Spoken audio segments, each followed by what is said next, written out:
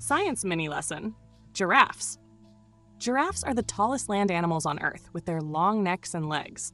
They can grow up to 18 feet tall and have unique spotted patterns on their fur that help them blend into their surroundings. Each giraffe's spots are unique, like human fingerprints.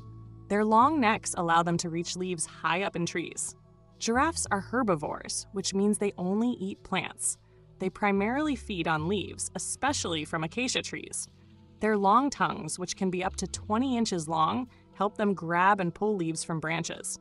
Giraffes spend a lot of time eating, consuming up to 75 pounds of food per day. Giraffes are found in the savannas and woodlands of Africa. They prefer open areas with lots of trees where they can find plenty of food. Unfortunately, giraffes are considered vulnerable due to habitat loss and poaching. Giraffes are known for their gentle and social behavior.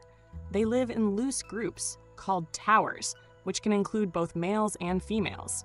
Giraffes communicate with each other through vocalizations and body language. Their keen eyesight allows them to spot predators from a distance.